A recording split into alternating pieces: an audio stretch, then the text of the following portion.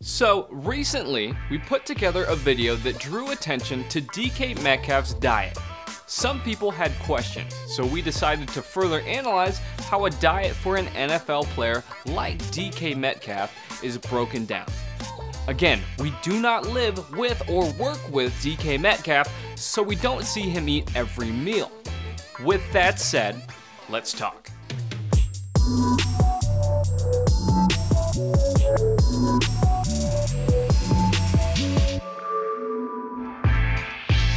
Hey, I'm Graham Sowell and welcome to Beyond the Arc. In today's video, we'll be breaking down high carb versus low carb, the purposes of a low carb diet for athletes, and how DK Metcalf compares to another receiver you may know who had a relatively low carb diet. In the previous DK Metcalf video, there were questions asking, why would an NFL player who is the size of the Incredible Hulk be on a low carb diet?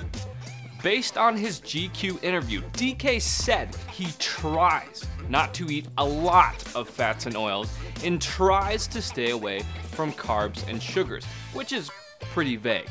So let's first analyze the purposes of a high carb versus low carb diet. High carb first.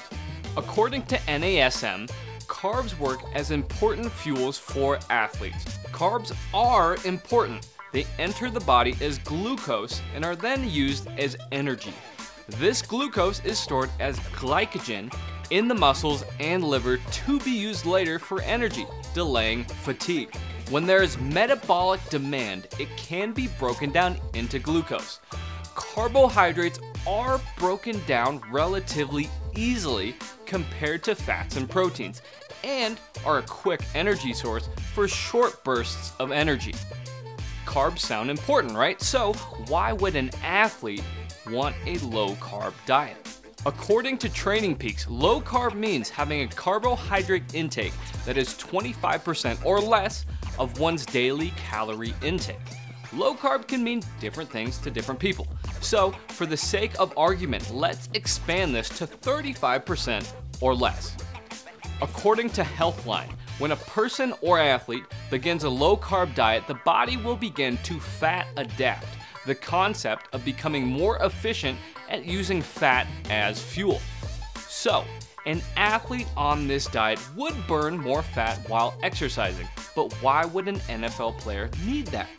Well, Healthline also said that when your body learns to burn more fat, it can help preserve muscle glycogen when exercising. This can help with the prevention of hitting the wall when exercising over long periods of time. It can also help with muscle to fat ratio, which would actually make sense with DK's rumored low body fat. Now, carbs are important, and as an NFL football player, DK is eating them. But there is a difference between no carb and low carb. Also, carbohydrate intake can have different effects depending on activity and sport. In the case of football, position. If you're a lineman, you're not going to be eating the same as a skill position like receiver. An average NFL player can take in around 4,000 to 5,000 calories per day. But again, that obviously depends on the position. Let's use a comparable example to DK, Brandon Marshall. You might wonder, why Brandon Marshall? Well, when he played, he was right around 6'5", 230 pounds. DK Metcalf is just under 6'4", and around 228, 229 pounds. By those metrics, they are very close.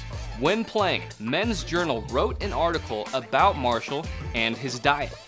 How does it compare with the rumored low-carb diet for DK?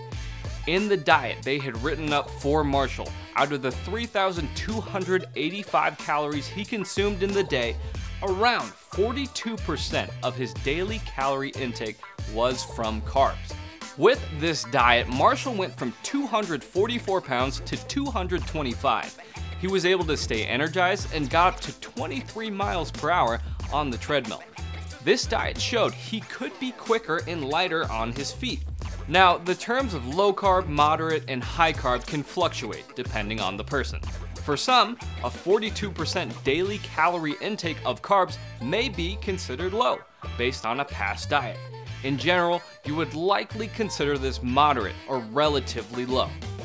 Marshall's diet consisted of 3,285 calories per day, with about 357 grams of carbs, 269 grams of protein, and 99 grams of fat. This included 6 meals per day, from full meals to snacks. This isn't DK Metcalf, but a close comparison. DK is taking in a ton of calories per day, so having, say, one bowl of oatmeal that has a ton of carbs may be a relatively small amount with 6 to 7 meals per day. So, based on what we have seen from DK Metcalf, a relatively low-carb diet does seem reasonable. The Brandon Marshall, or Bulls diet, if you will. While he does need carbs as an NFL player, DK is a receiver, so being light on his feet and being fast are key for his position. Genetics don't hurt either.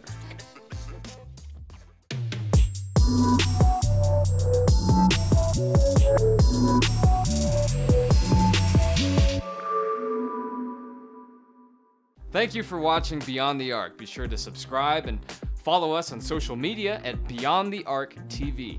We'll have new episodes weekly. See you then.